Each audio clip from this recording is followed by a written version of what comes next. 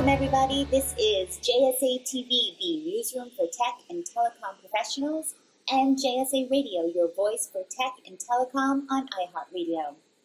I'm Jaymie Scotto, Cutaia, and on behalf of my team here at JSA, welcome to our monthly virtual CEO Roundtable.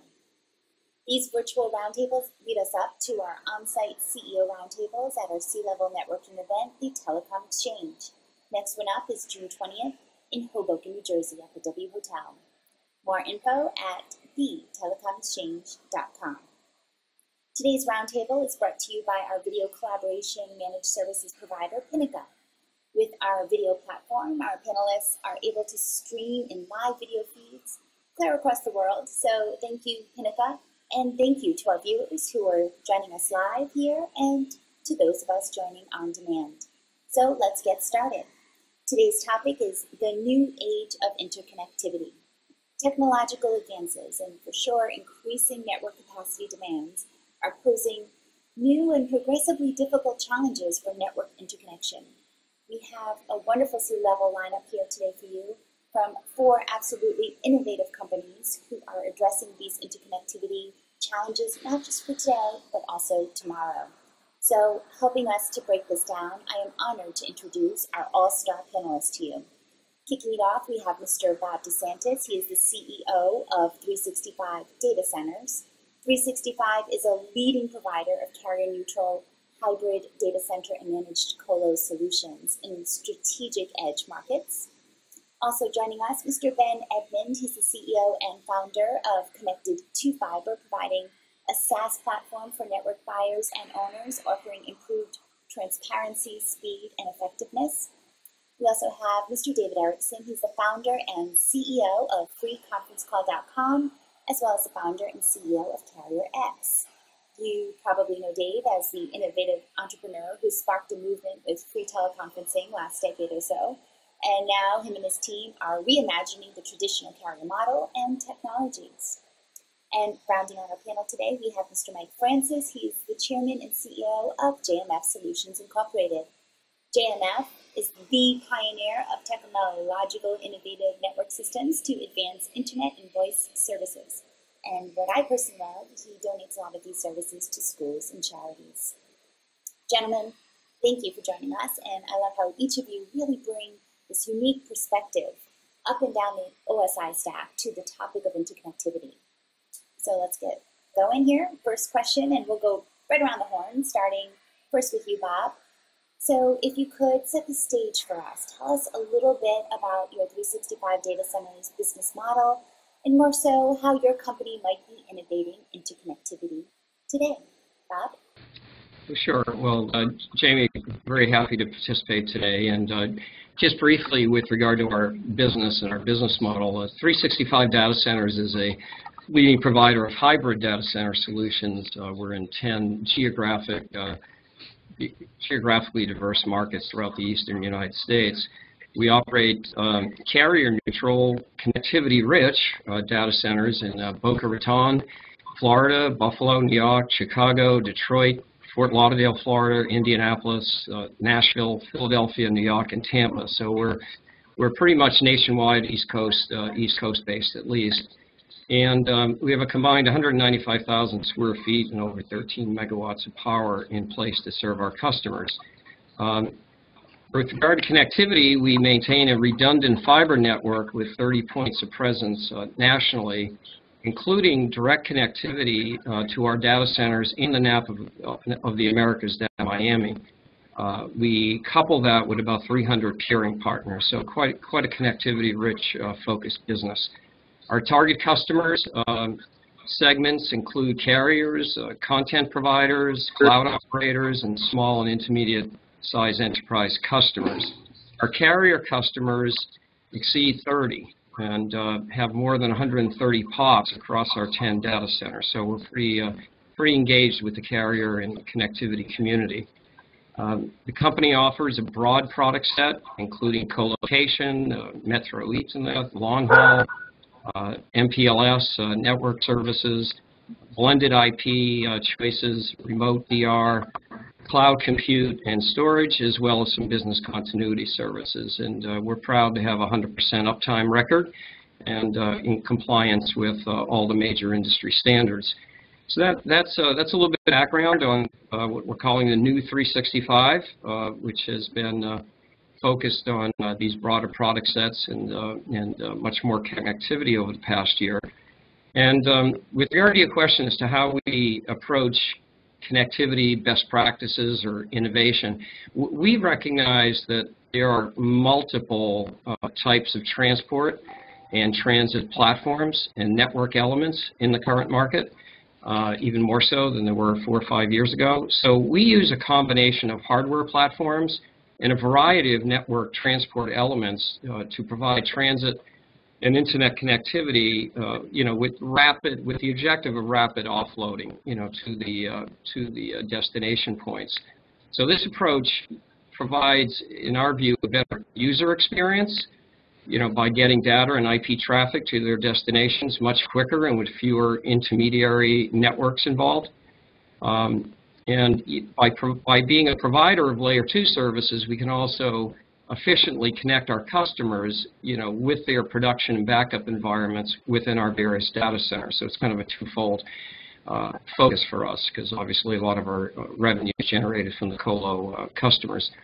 Having a connectivity-rich data center environment as we have, and an ecosystem of carriers and peering partners, along with our own fiber, provides us with a significant advantage, and I think it provides anybody in the same position with a significant advantage in providing managed interconnectivity services. And then also to go a little further downstream, by automating some basic tools such as adding IP4 addresses, prefixes on an automated basis. All of that are little things that ensures more efficient IP connectivity. So, I think that's how we kind of approach connectivity at 365. Wonderful. Ben? Great, thank you. I appreciate the opportunity to participate today in the video conference. My name is Edmond. I'm the CEO and founder of Connected2 Fiber. We are a SaaS platform purpose-built for the connectivity industry. Our mission in life is to help the industry grow, transact, and interconnect. The platform is built around a premise that location matters and perspective matters. So we help connectivity providers, whether they're up the stack providing VoIP service or down the stack providing raw infrastructure like dark fiber or co-location, understand the locations, their assets with market perspective, both in terms of competitiveness and the demand side, and then take action. We believe the industry is going through some major fundamental changes that are, absolutely exciting in terms of raw infrastructure from a build-out perspective, next generation technologies, and frankly a regulatory market that is causing a lot of people to pay attention. All those things combined into our platform to help people grow, and that's our mission in life, and we do so with a lot of visual insight, automation, and intelligence. That's a great lead into Dave. Yeah, I'm Dave Erickson. I'm the CEO of CarrierX, which we're probably most notable for creating freeconferencecall.com, which is at some points the largest retail brand of conferencing on the planet. We have about 800,000 companies in the United States that we work with. We've served about 1% of humanity with free conference call and completing calls between two people and offering free communications. My specialty is voice. My specialty is disruptive voice.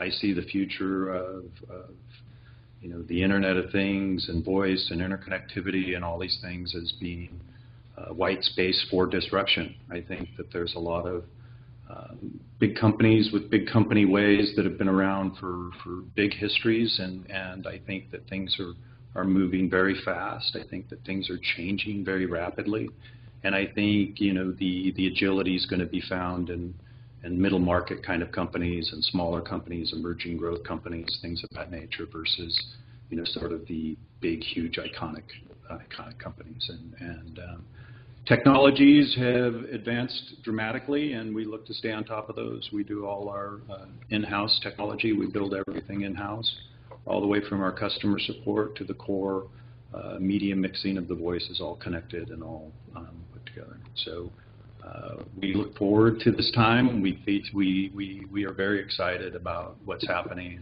and the potentials and the possibilities, and it's very exciting to be on this panel with people that share that like kind of enthusiasm to go do something new. Absolutely. Mike? Hi, Jaymie. Thank you so much for having me on. So I'm CEO of JMF Solutions. We are a very advanced technology company. We're focused on connecting clients to the data center, moving them out of the headquarters model. So fiber is pretty big for us. Interconnecting with other carriers is huge. We have probably a little over 30 network-to-network interfaces with small and large carriers. Once we get the client connected into the data center, there we have an array of virtualized services. So we're pretty heavily invested in software-defined networking, virtual routing, virtual switching, and virtual services. We have 3 operating divisions and 1 intellectual property division. So we service enterprise and mid-market companies. Then we've taken all the products and services that we provide on an enterprise level, and we've turned them also into wholesale services that we sell at a reduced price, of course, to other carriers, MSPs, ITSPs. And then we have an MDU business where we provide bulk services to large buildings, condos, developments. We were doing a good bit of fiber to the home, but we pulled that back and are really focused on mid-market and enterprise right now. Have a very advanced. That's interesting.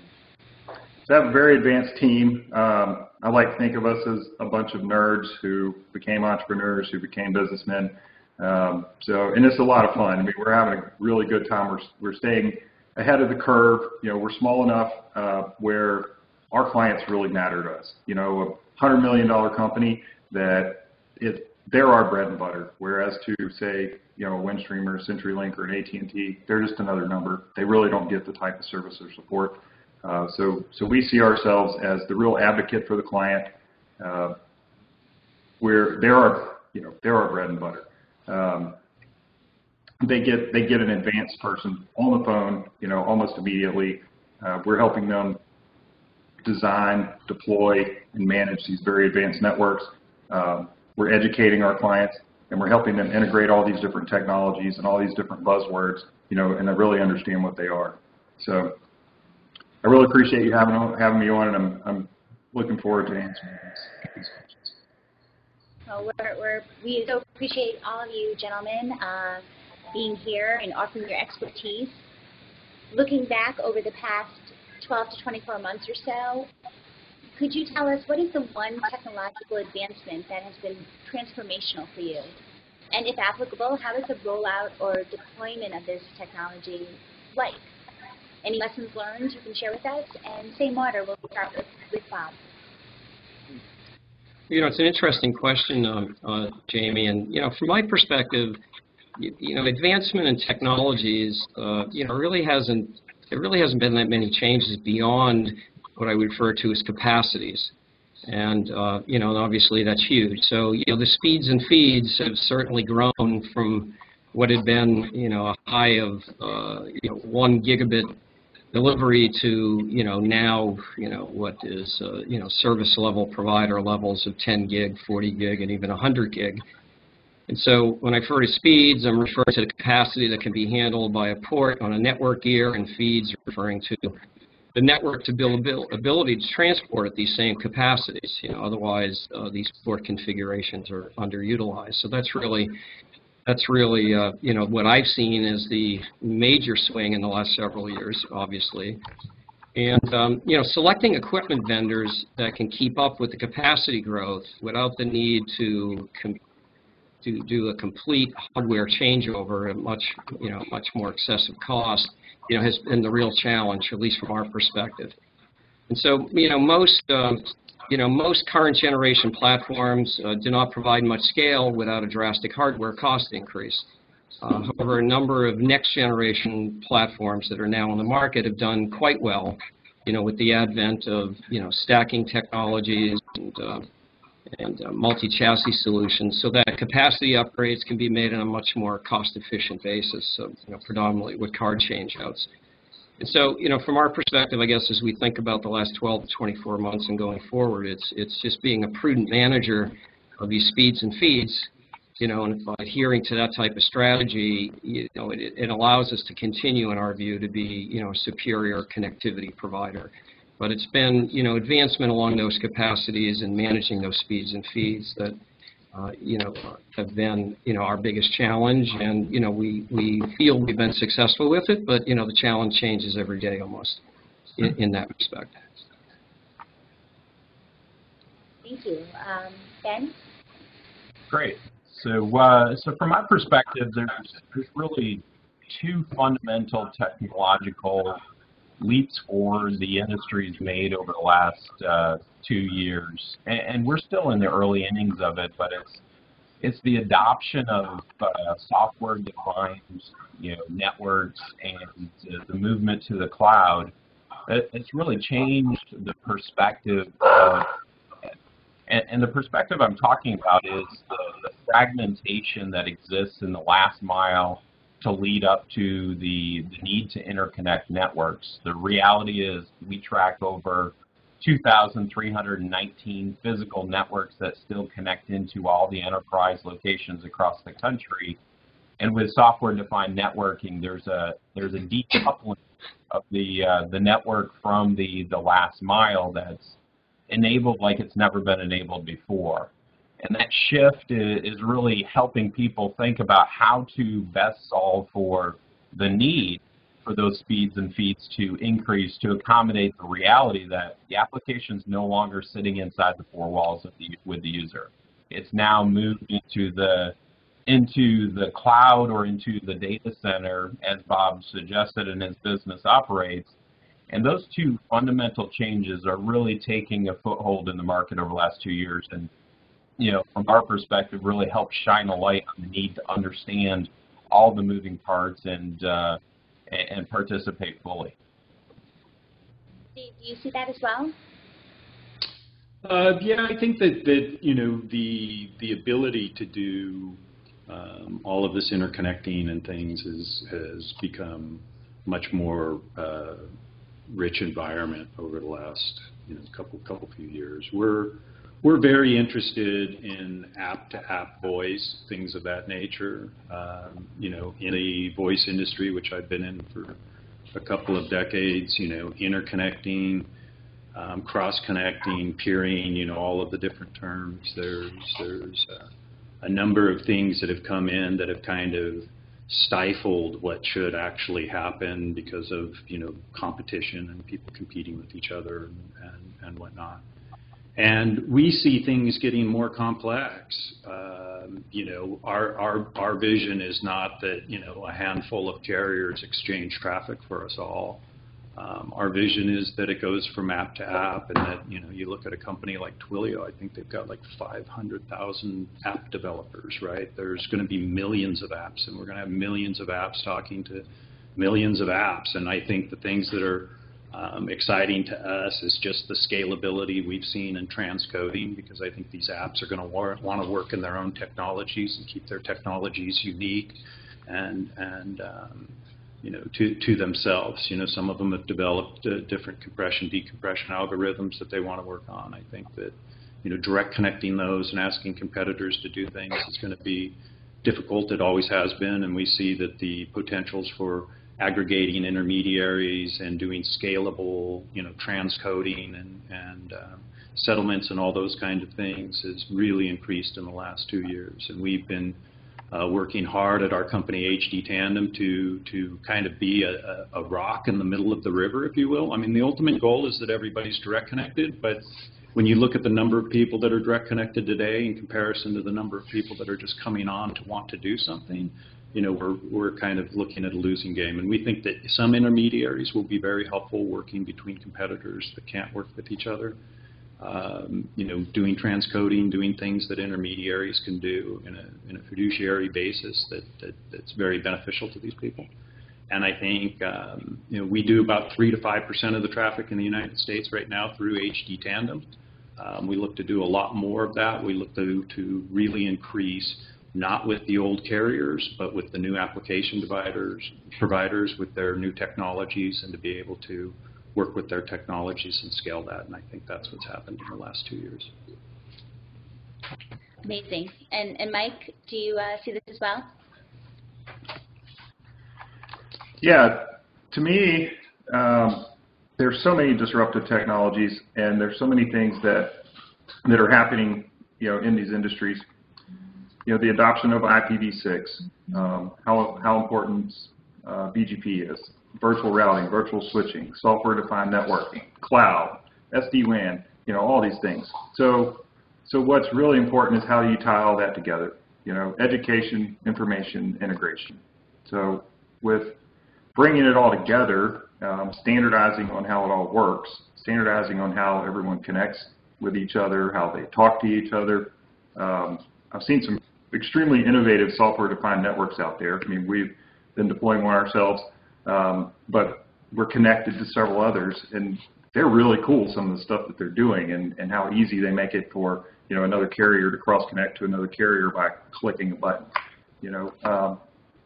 But no, all these APIs and all these integrations, they're not standardized, right? So every time you want to do something with somebody else, you're having to have a whole development team work on something to integrate another solution into what you're doing. So standardization, educating the clients, your employees, even your vendors in a lot of cases. There's a ton of misinformation out there. I'm a network and systems engineer background, programmer.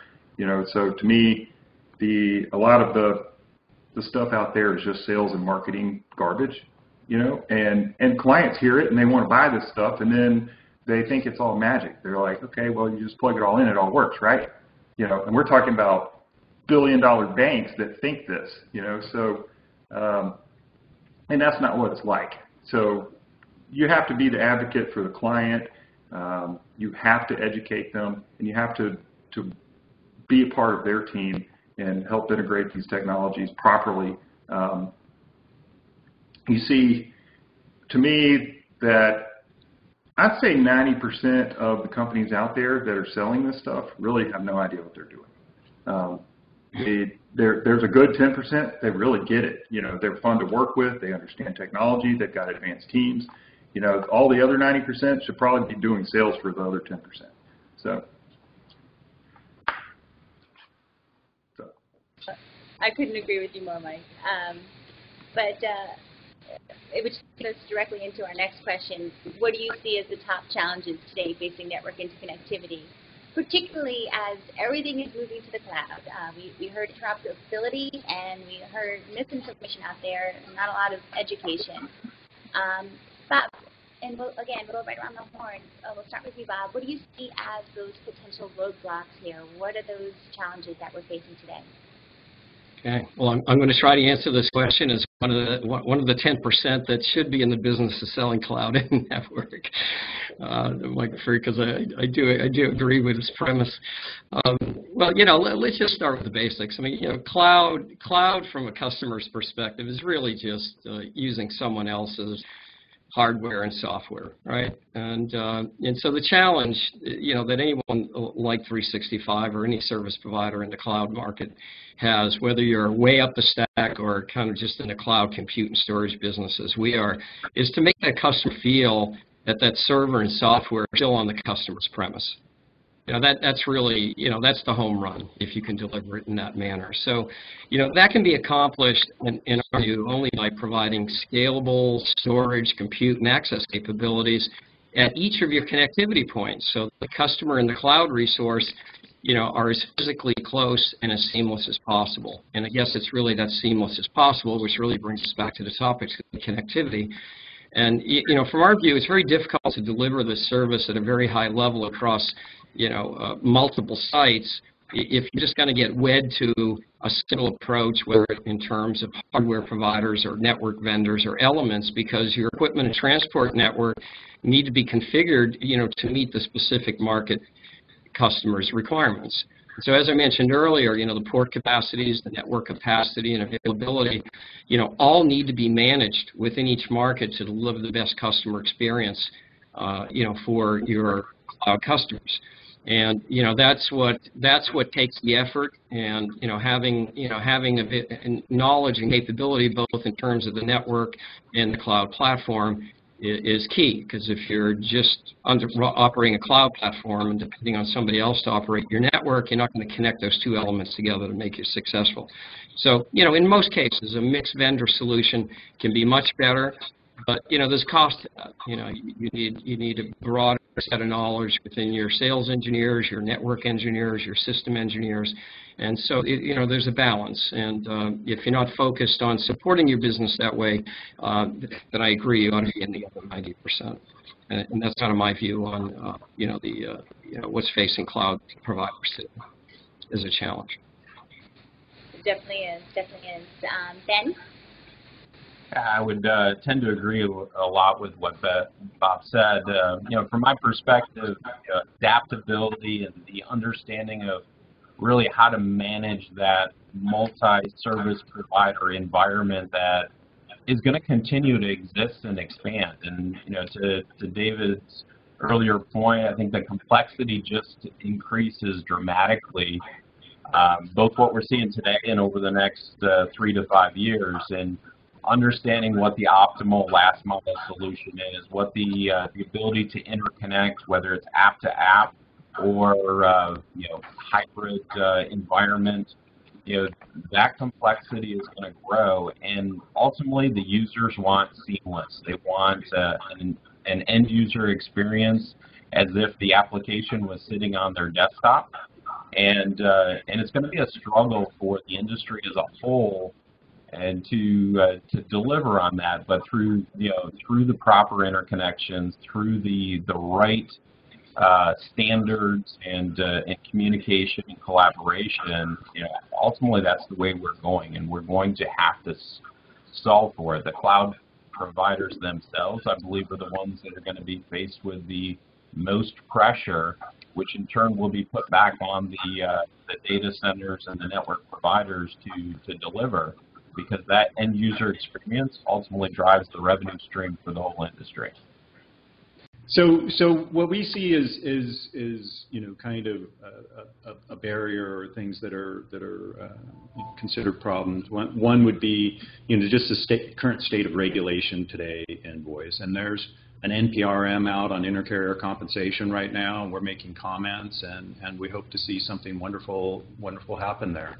Our telephone system, our voice system hasn't changed for 100 years, right? Innovation has actually been stifled on our network due to the regulation and due to the competition that we tried to regulate in, where two competitors don't really want to work with each other, but kind of want to do the other one under. And I think that we need to fix that. I think we need to find some areas where we can all agree to create something that unbuckles innovation from the actual regulation, allows people to advance their codecs, advance their video codecs, advance the information content delivery networks and all those things, and not somehow be tied to a regulation that holds some old technology in place that doesn't allow that to happen. Another area where I see issue is that historically the voice network has been built with a lot of the intelligence at the edge, and sort of that edge provider is your provider. And I think that as we go into the future, we're going to want to see that kind of stuff more at the core, decided by the edge, that the consumer can say, hey, I want to forward my phone to my Skype app, I want to forward my phone to this app, that app, to this home, to that plane, to whatever case it may be, and that's only going to be in centralized intelligence versus the edge intelligence that exists today in kind of the legacy network. So those are kind of the roadblocks we see, but we think that the technology to bypass all of that is already here. There isn't any technological advances that need to be made to complete the Shangri-La, if you will, of voice and applications and interconnectivity. I think what it is it's some careful regulation and things, that we don't get things that actually block out the ability for a new upcoming company to say, hey, I want to be a part of this voice exchange. I want to be in the refrigerators and everywhere where voice is, just like everybody else. And I want to pay my way in and get in and be accepted. And I think that right now in our current regulatory, status, that's very difficult. I think we need to change that. Mike, is regulatory issues top of your mind when you think of roadblocks for Shangri-La? Yeah, man, we've got a really smart panel here. To me, it's about keeping up connectivity. So today it's 100 gig everything, right? So you've got fifth generation 5G wireless coming, cloud, everything cloud. I mean, cloud. And not only do you need the connectivity into the cloud, you need the connectivity between other clouds so you can replicate services and do all these things. So I mean, connectivity is just, it's multiplying on a crazy scale. So it still blows me away when a carrier we're connected with has a problem doing a 10 gig service for us. I mean, we learn these things the hard way. So this makes me think about, like, our network started out at this little 100 meg network. Man, we thought that was like everything we needed, right? And then we spent all this money to upgrade to 1 gig network. Well, what we should have really done is gone from 100 megabit to 10 gigabit. And from 10 gig, instead of 40, we should go to 100. So we shouldn't be looking at the next thing. We should be looking at the next thing, because this stuff's expensive. It takes time to deploy. It takes time to understand, and we're outgrowing our own networks every day. Then the platforms. So say you've got 100 gig switching and routing. Well, next you got to have all the servers to support it. So I know plenty of carriers, including us in some instances. We have 100 gig backbone connectivity, yet we're still running clusters of servers with VMware in our cloud on top of that, and they're all 10 gig connectivity. So if you're doing virtual routing and switching, well, you need 100 gig servers too. So it's keeping up with this technology, which is so important. And some are doing a good job at it, some are not. And the less you keep up with it, the more expensive and time-consuming and painful it's going to be. Very true. All right, so this is the time now, gentlemen, where I'm going to ask you to take out the crystal ball, the magic crystal ball, peer into future. So looking forward, clearly, as mentioned and Mike so eloquently said, there's just this endless demand for capacity. And with IoT, AI, that's taking off. We've really just begun to experience the onslaught of data demands, capacity demands from IoT and AI. Where do you see the industry heading in the next year or two, and how does innovative interconnectivity play an important role in this process? Bob? Well, Jaymie, I'm going to take the liberty to say I'm sure I speak for everyone, and we could spend an hour on this topic each, but I'm going to focus on just speaking to the direction of the services 365 currently provides. My partners and I spent an awful lot of time on this over the last year or so prior to acquiring the 365 platform within this past year, and then adding immediately a lot of network capacity and capability to it, because in our view, in order to drive the utmost efficiency in things like the Internet of Things and artificial intelligence and all the other consumer on-demand information that as Mike just said, is just growing exponentially. When it comes to hybrid data center services, whether it's including co-location, remote disaster recovery, cloud, storage, compute, you name it, just managing various network elements, everything in our view is moving towards the edge. And that was very, very much our focus. 8 of our 10 data centers are on the edge. We have 2 that are in major cities that need to be there because of connectivity points. But this move towards the edge is not only driven by the content providers and owners who are just commercially motivated to deliver low latency information and video to consumers, but also by the cloud customers, who is, we mentioned a little earlier, want services delivered in a manner as if it feels like the underlying equipment and software is right on their premises. And so again, that's the view I have, that things are moving much to the edge, very, very quick, much quicker than even a lot of the news you hear about. And as to, you know, a 2-year view on connectivity, I don't know as I go as far as Mike, but I will agree with him that I would suspect all network transfer capacities below a gig, even up to a gig, you know, will be substantially obsolete in the next 2 years.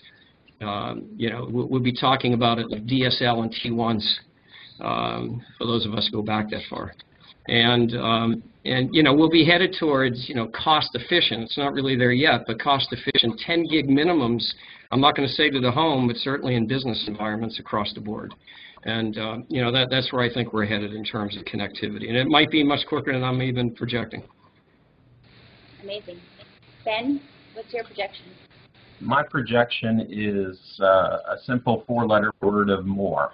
You know, more bandwidth, more complexity, more choice, more locations, more mobility, more cloud applications, more service providers. I mean, at the end of the day, you know, the general trend that we see is the world, you know, wants what the industry is delivering. The consumption of services rather than legacy hardware infrastructure locations, the consumption of faster, better, cheaper to drive productivity, entertainment, and others. All that is happening, you know, and converging in a lot of different, you know, challenging ways for the industry, and I think that just increases the amount of capital needed to keep up with the pace of demand is increasing, and the penetration of the raw infrastructure into where the users are, back to the peering points. I agree with the general trend to the edge,